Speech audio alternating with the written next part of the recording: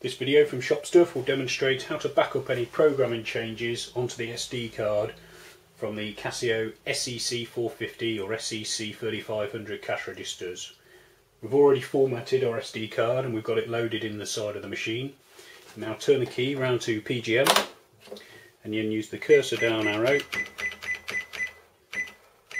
until SD card is highlighted.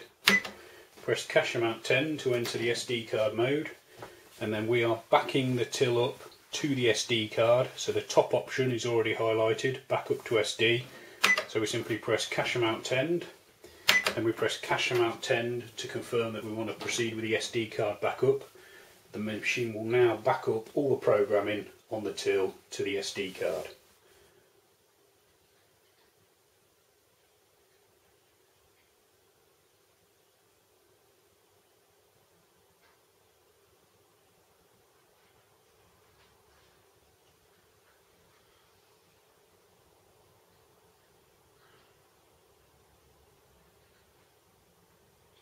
Once the machine has finished the backup, it will confirm it on screen, and you'll also get a receipt printout confirming this.